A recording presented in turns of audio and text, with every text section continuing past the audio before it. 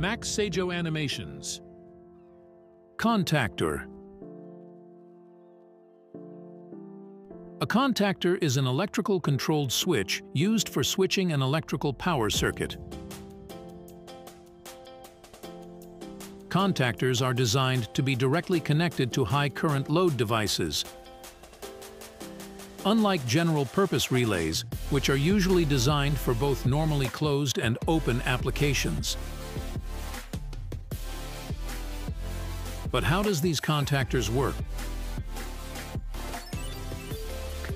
Internal structure of a contactor consists of three main parts. That is, electromagnetic system, the contact system, and arc extinguishing system. Electromagnetic system is composed of a coil, a static iron core and armature, also called moving iron core. The coil is energized by an alternating current through terminals A1 and A2, which creates a magnetic field that attracts the armature to the static iron core. This causes the contact system of the contactor to either close or open the circuit. The contact system is made of power contacts and auxiliary contacts. The power contacts are used for the main circuit that carries a large current, while the auxiliary contacts are used for the control circuit that carries a small current. The contacts are usually double breakpoint, bridge contacts, which means they have two contacts points on each. The auxiliary contacts normally close and normally open. When the coil is energized, normally close contact becomes open contact, while normally open becomes closed contact. Contactors also contains the arc extinguishing equipment for reducing arc generated when the contact separates. More information about arc fumes, check our video on circuit breaker. When you have contactors, there are some testing which very necessary, which is called continuity testing. Testing the continuity of contactor is important, since it helps us to know if the device is in good condition.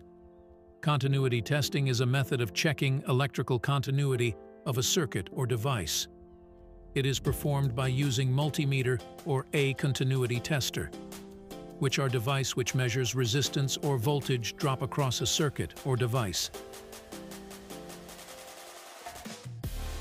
And the basic principle of continuity testing is that a circuit or device that is continuous has low resistance or a low voltage drop.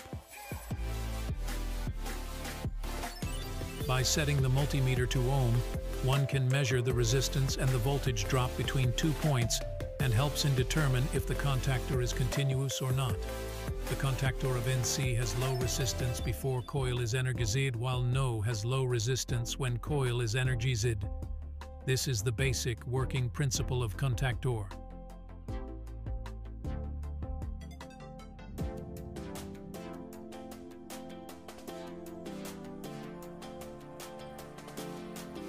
Note that the contactor does not break the circuit by itself. It holds the circuit.